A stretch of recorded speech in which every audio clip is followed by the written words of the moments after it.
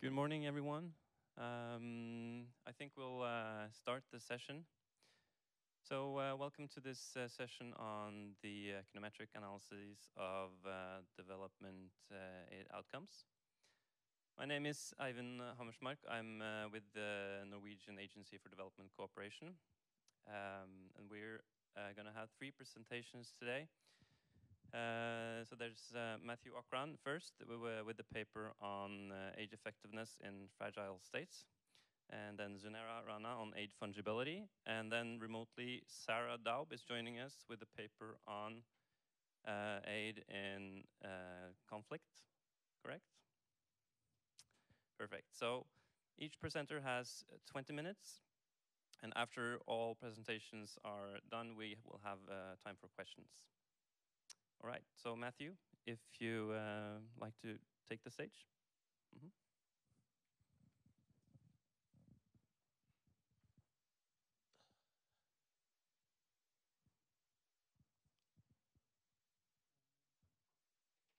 Do you have my slides? Okay. Thank you, Chair.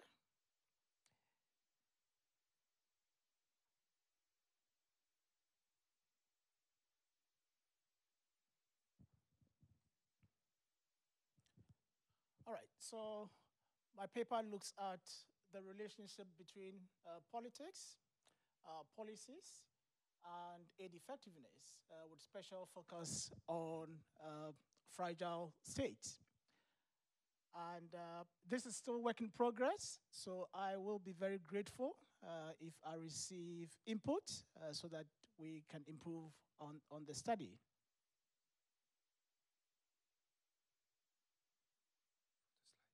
Thank you.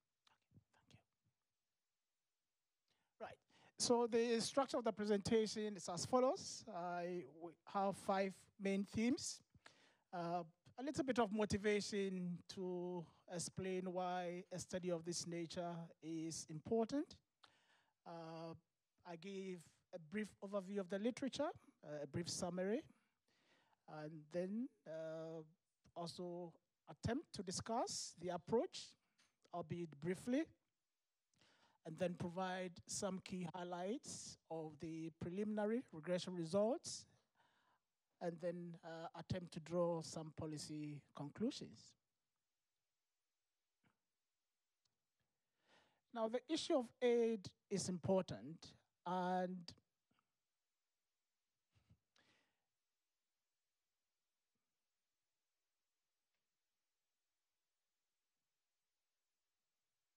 okay, well, as I wait for them, aid is important, and historically, there hasn't been much discussion on the effectiveness. And the effectiveness of aid is a recent phenomenon in the literature. And we have had a series of high-level fora on just the effectiveness of aid. And I think that demonstrates quite strongly the importance that donors and development partners attach to the whole issue of aid effectiveness. So the first one was in Rome in 2003. Since then, there have been subsequent engagements or fora on aid effectiveness. Now, if one looks at the data, it appears there have been a number of mega trends as far as the impact of aid is concerned. And I think 2 of them is quite profound.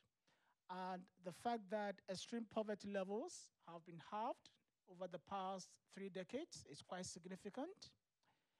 Again, over the past 6 decades, the flow of funds from the development partners to recipient countries as a proportion of the funds that these countries received have reduced considerably from a time when aid constituted almost 3/4 of all the inflows to developing countries. We now have a situation where, by and large, the proportion of aid flows is just around 10%. But this big picture is not necessarily true for fragile states. And I think that is something that is important. And there is a paper by the World Bank that estimates that by 2030, 2 out of 3 extremely poor people on the planet will be living in fragile states. And I think that is quite important. Now, at this point in time, fragile states account for a significant proportion of the aid disbursements, just around 60%. Now, I think it's important that we attempt to figure out what really explains the effectiveness of aid in these fragile states. And I think the reason why we need to do that is that if we understand the effectiveness of aid in the fragile states, then of course we can then have a greater impact in the reduction of extreme poverty in the world. So I attempt to give just a brief summary of the literature. I'm not going to walk through that, but just some key highlights around studies that consider the issue of aid effectiveness. So, I mean, for those familiar with the literature around development aid and all that, it's quite established, well developed. I think over a period of 50 years, there have been a whole bunch of studies around the importance of aid and its impact on growth, and so on and so forth. Now, the empirical study is vast. There has been quite a number of publications, some of them in the popular press, questioning the importance of aid, very vibrant debate around that. But in recent time, I think probably the past 10 years, there appeared to be a convergence in the literature that indeed aid is important and that aid is effective.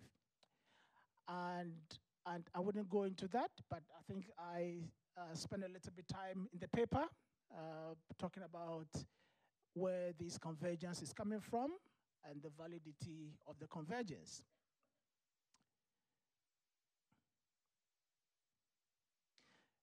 I think it's also important to underscore the fact that fragile states probably need more aid than non-fragile states. Of course, if one looks at the mega trends that I've talked about. Now, there is, again, a considerable amount of literature that looks at the interface between aid effectiveness and politics on one side, the relationship between institutions and aid effectiveness, but we haven't had a situation where these dynamics have been put together. Of course, there have been quite a number of studies on fragile states and aid effectiveness. So what we attempt to do here is to look at all these dynamics within one framework. And I think that is probably the contribution of this paper.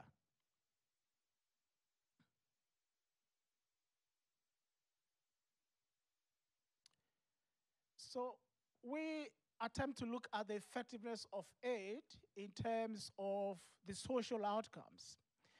And indeed, part of the literature around aid effectiveness argues that aid is not necessarily to stimulate growth. Aid is most likely to support social outcomes, health, education, and so on and so forth. So in this study, we looked at the human capital outcomes in terms of health outcomes and educational outcomes. So those are the proxies for aid effectiveness.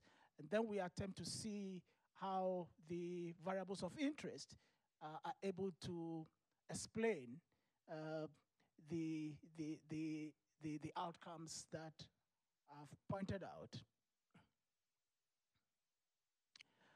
Now, on the empirical front, historically, studies have looked at, or studies have used growth regressions and have attempted to see the direct relationship between growth outcomes and a whole bunch of variables that are purported to explain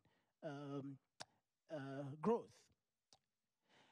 We also have a strand in the literature that looks at channels. So there is studies that looks at the fiscal impact of aid.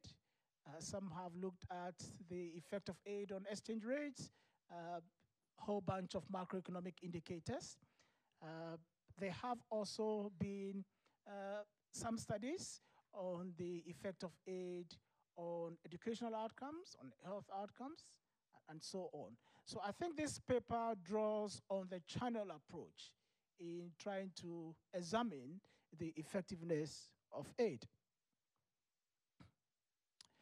So we use a system GMM approach, a general method of moments.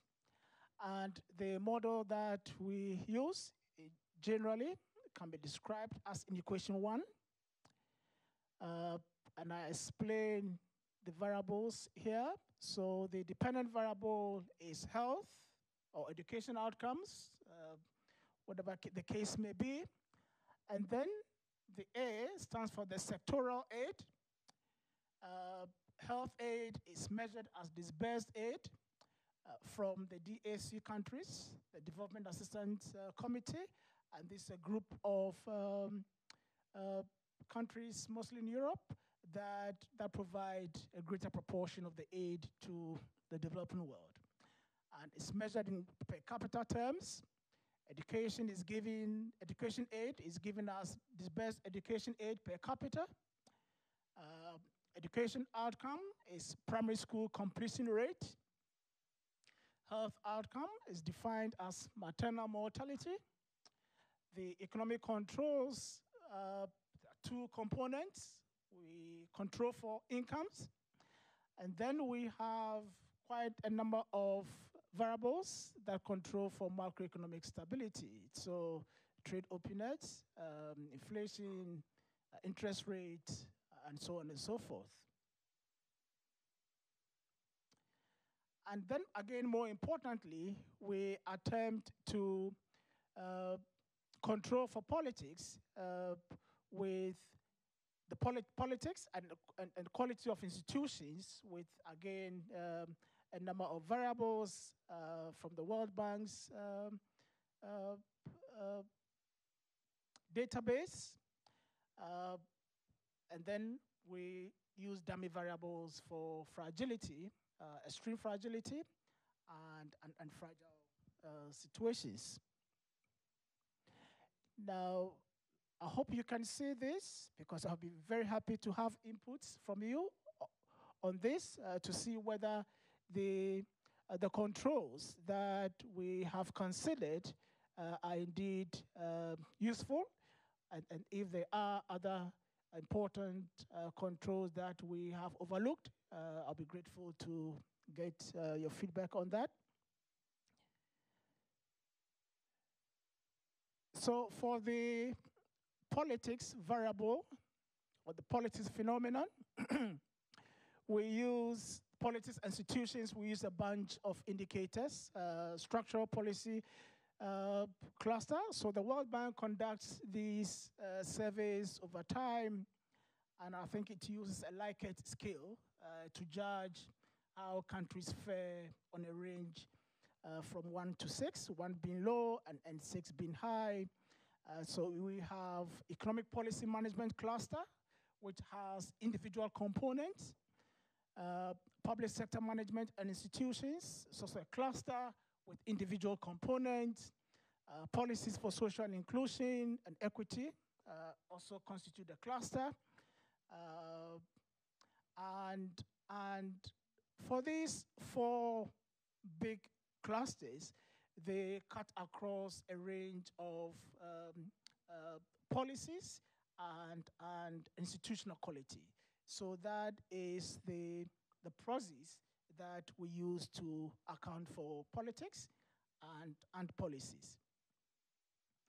And then, of course, the fragile states and extremely fragile states are provided by OECD reports. We account for incomes with real GDP per capita, trade openness, as a proportion of GDP, inflation, interest rates, these constitute the indicators for macroeconomic stability.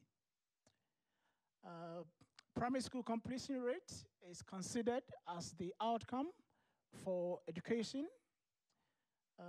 Maternal mortality per 100,000 live births represents the health outcomes in the model. And then, of course, we have education aid per capita, reproductive aid per capita, health aid per capita, total aid per capita. So these are essentially the variables that goes into the estimations. So what we have here is some pairwise correlations.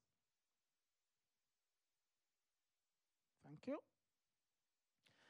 And the outcomes of those correlations sounds reasonable. And here we're looking at the health outcomes as against the key proxies for politics and institutions. And we do the same thing for primary school completion rate. And it appears the correlations between those variables of interest are reasonable and sensible. So this is one of the few graphs that I want to share that indicates the aid per person by region. And here we see that the Pacific and East Asia appears to receive a good proportion as compared to other parts of the world. And this is an indication of the maternal mortality across the world. Right. So these are the preliminary regression outcomes.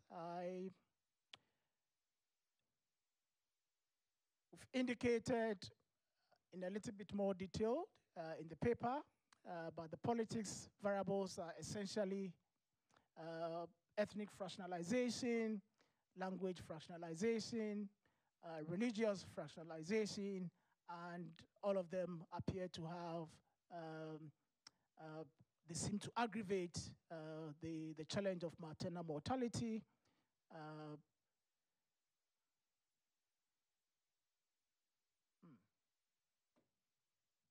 Okay, just run through a little bit here.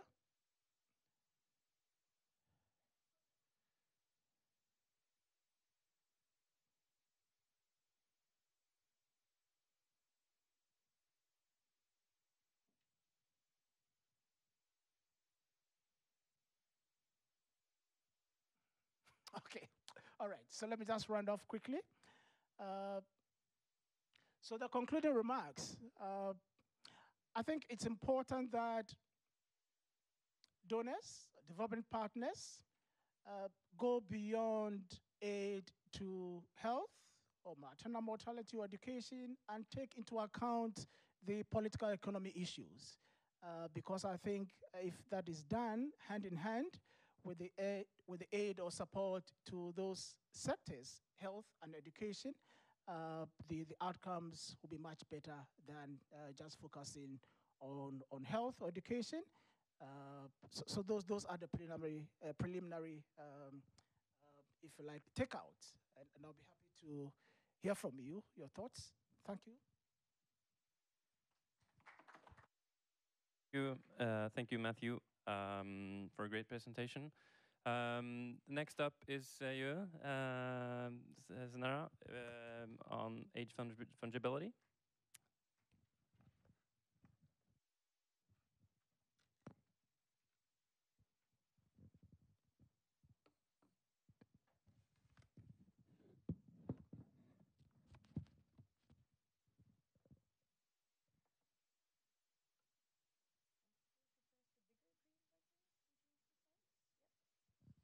Okay, hi. Yeah, my name is Sunera Rana. Thank you for having me. And I I'll be talking about aid fungibility. This work is done with my co-author, Dirkjan Koch, who is not here but is joining us online. So hi, Dirkjan. We'll be talking about the concept of aid fungibility and linking it to aid effectiveness by looking at aggregate welfare. Okay, so I'll start off by explaining what aid fungibility really is, because I realize that many people face it, but not many people know this, just the technical term, they're not aware of it. So aid fungibility is generally the idea that aid does not account for the actual expenditure, but for the marginal expenditure that it makes possible. What does that mean? In simple terms, it means that, let's say, aid come in for the health sector, and then governments decide that they want to divert their own funding from health sector to an alternative sector. So that in that case would be the very, very basic understanding of aid fungibility, that in cases that aid comes in, the governments divert their own funds to an alternative sector. Now, in literature, there is a lot of discussion on aid fungibility already, but most of this is considered a negative, that they say aid fungibility is bad, or they are just proving that aid fungibility exists. So there is not a lot of, well, there are some discussions where it's also looking at it in a positive light, but these are very, very limited discussions. So what I wanted to do was basically test the hypothesis that aid fungibility can actually be positive, and it could help in progressing towards the sustainable development goals. And the idea over here is that with aid fungibility, we can have better allocation of resources, because governments might be better aware of where funding is needed and where it's not needed. So in the presence of aid, they have more freedom to, divert their fundings to sectors where it is needed more. And so in that way, we could actually see progress in more than one SDGs. So the research question that I'm focusing on is that, does sectoral aid fungibility result in negative impact on aggregate welfare? I'll come to the aggregate welfare part in a minute. First, I would like to explain very briefly the theoretical model that we have before it. So we are looking, to make it really simple, we look at a two-sector economy model in which, let's say we have health and education as the two sectors, and the government allots funds between these two sectors as H1 and E1, and based on a certain budget constraint. So they are, according to our simple assumptions, standing at point X1 at the moment. Now let's assume that aid comes in. What does this do? When aid comes in, we have two options. In case of no fungibility, what happens is simply that we move outwards and we are at X2. So you see there is no change in education, it's still at E1, and health expenditure actually increases at H2 because aid came in, and now governments also have to supplement funding in that sector. So we see we reach at H2. However, if we allow for fungibility, the governments now have the freedom that since there is already money in the health sector, they can move their money to the education sector, so the second sector that we were talking about.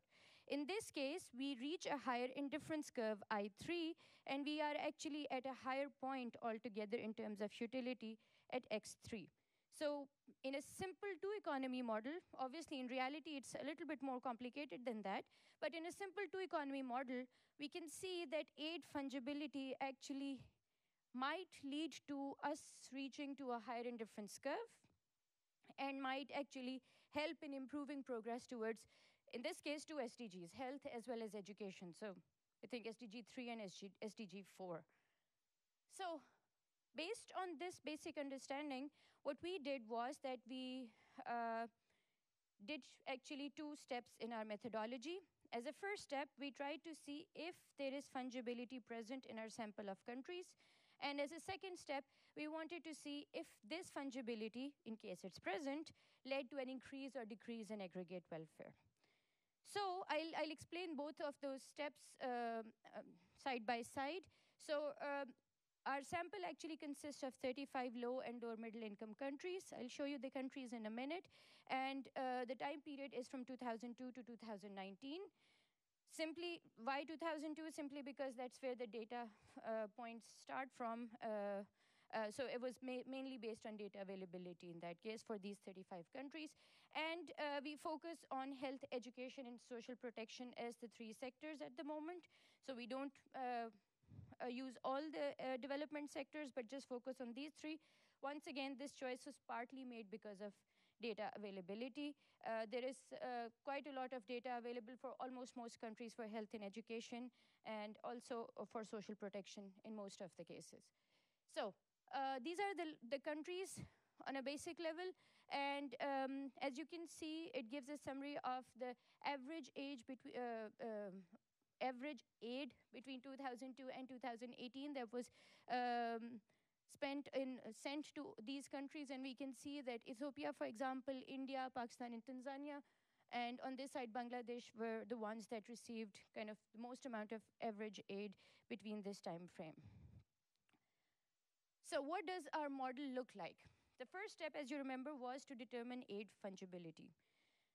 That basically meant looking at two things: looking at expenditure in certain sectors and looking at the aid in those sectors. And what we wanted to see was that if aid in a sector, in a specific sector, is actually lower, is the ratio of aid in a specific sector and the government spending in that sector is less than 1, it means that there is presence of fungibility, which means that when aid came in, the expenditure did not increase by the same amount.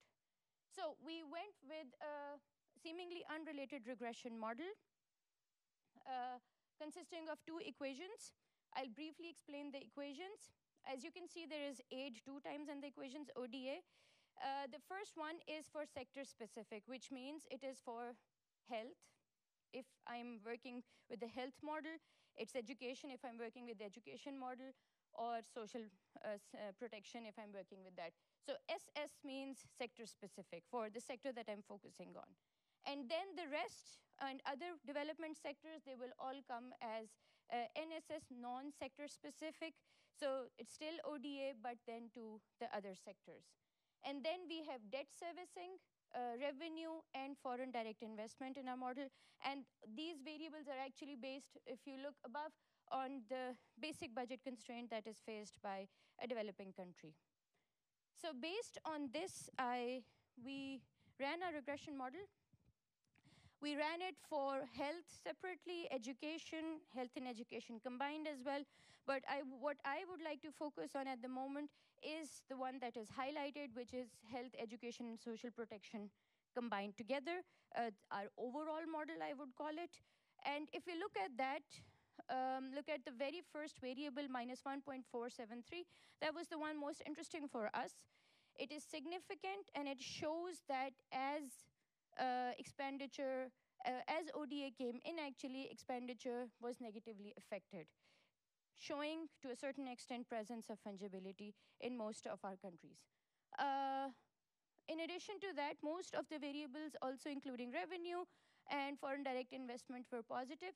Since I don't have too much time, I will not focus on everything, but focus at the moment only on the main theme of fungibility.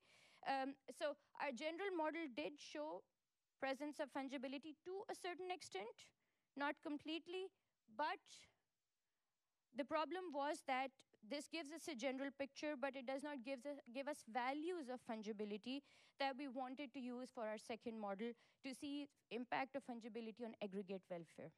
So what we did was that then we recalculated value of fungibility. It's a bunch of mathematical equations, so I didn't include all of them in the presentation. But if you look at the paper, you can go through how we derive it as well. And we tried, the aim of that was to calculate a specific value of fungibility for each country, and that is what we set out to do. For this, eventually our model shows that if the value is close to 0, it means that there is no fungibility. If the value is close to 1, it would be very high fungibility. This is for specific case. So it's different than what you saw in the general case before. So I can't show you individual values for all the years, for all the countries, that would be a lot. So I tried to once again calculate an average of the values of fungibility that we were able to calculate. And we found that for most of the countries, uh, there was very high fungibility or full fungibility present, which was kind of also not surprising because it's quite common that governments do shift around their funds and might not always back their funding, back every aid with their own funding. What was really standing out was Congo, where the values were negative, but this was also partly because the data of Congo was not that accurate, I would say. They were missing values, and in some cases, the values were not really adding up. So eventually, we did remove Congo from the sample to keep our data robust. And for the rest, we saw in most of the cases that the values was quite close to 1. Now, with the it's Congo. So what did we do then? We wanted to calculate the impact of fungibility on aggregate welfare. It's hard to define aggregate welfare, and we used a proxy for it, which was Human Development Index. We understand that there are limitations to it, and we understand also that the variation with the Human Development Index are also quite, you can't see a lot of variations over year. So we understand these limitations. So as an alternative, we also checked it with infant mortality rates, but that was more of a robustness check. So you can find that in the appendix of the paper. We opted for an autoregressive dynamic quantile regression. I explain why. Firstly, the problem is that ODA has the problem of endogeneity. So ODA of one sector of 1 year has an impact of ODA for the next year. So we wanted to counter that. The second thing we wanted to look at was that we realized that HDI itself the distribution is skewed. So we wanted to look at our data for each quantile, or for every 10 quantiles. So we opted for dividing it over quantiles, our data set. And finally, we wanted to look at the impact of HDI from the previous year to HDI of the next year. So we included the autoregressive part.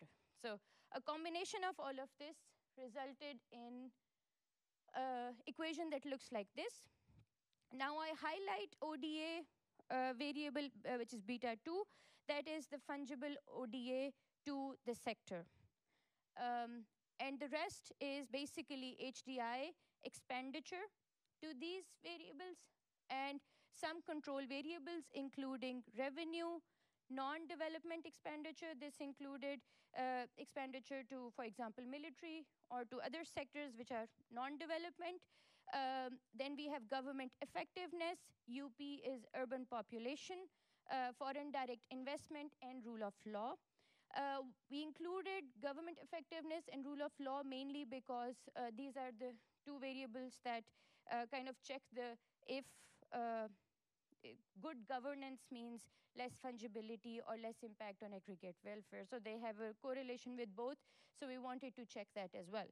And then we ran regressions for every 10th quartile, so from 0.1 to 0.9. I don't include results for all of them, but for every alternate quantile. What was really interesting to see was that our results are kind of mixed. For lower quantiles, so from 0.1 to 0.5 or 50%, we see that actually ODA, fungible ODA, has a positive impact on aggregate welfare. These are the ones that are highlighted over there. And which was quite in favor of the hypothesis that we were making, but we did not see these results for countries that were in higher quantile of Human Development Index. So only countries that were not doing so well in Human Development Index showed that fungibility has a positive impact. What was also really interesting for us was the impact of government effectiveness, this GIF variable, which was actually insignificant throughout, which kind of shows that even if the governance is not so good, it does not have that much impact on aggregate welfare. Only with higher quantiles, the impact was somewhat visible. So the results were kind of mixed, I have to say. They won't say 100% that they prove our hypothesis that fungibility would always lead to aggregate welfare, increase in aggregate welfare, but rather it's more that fungibility for countries where human development index is low or aggregate welfare is low, fungibility could have a relatively positive impact. In addition, this prerequisites that government has to be always really, really effective in order for aggregate welfare to improve was something that was not seen for our results, which was really surprising, I would say. We would expect that government effectiveness has a high impact on aggregate welfare. In general, what we can recommend from our study are two main things. The first one being that fungibility could actually be used as a policy tool to improve aggregate welfare, especially in countries where overall welfare is relatively low.